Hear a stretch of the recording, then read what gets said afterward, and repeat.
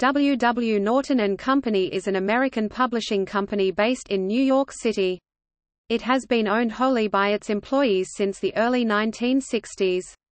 The company is known for its Norton Anthologies, particularly the Norton Anthology of English Literature, and its texts in the Norton Critical Editions series, both of which are frequently assigned in university literature courses.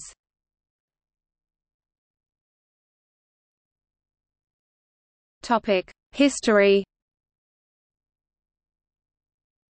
The roots of the company date back to 1923, when William Warder Norton founded the firm with his wife Mary Norton, and became its first president.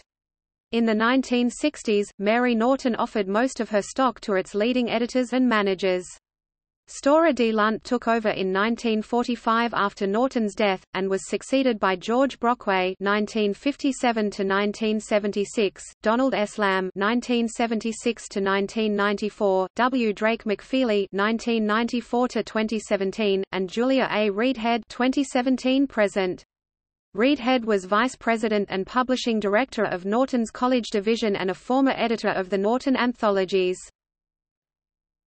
Publishing. W. W. Norton Company is an employee-owned publisher in the United States, which publishes fiction, non-fiction, poetry, college textbooks, cookbooks, art books, and professional books.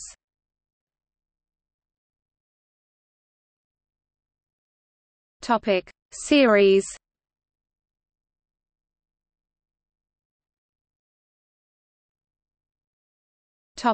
Norton Anthologies. Norton Anthologies collect canonical works from various literatures. Perhaps the best-known anthology in the series is the Norton Anthology of English Literature, as of 2018, in its 9th edition. Norton Anthologies offer general headnotes on each author, a general introduction to each period of literature, and annotations for every anthologized text.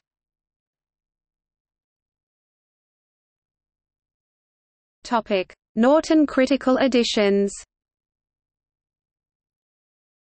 Like Penguin Classics, Norton Critical Editions provide reprints of classic literature and in some cases, classic non-fiction works, such as the writings of Darwin.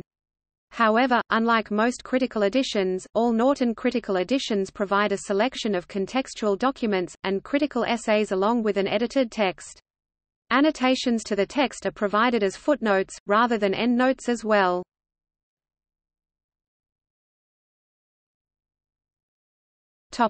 Notable authors.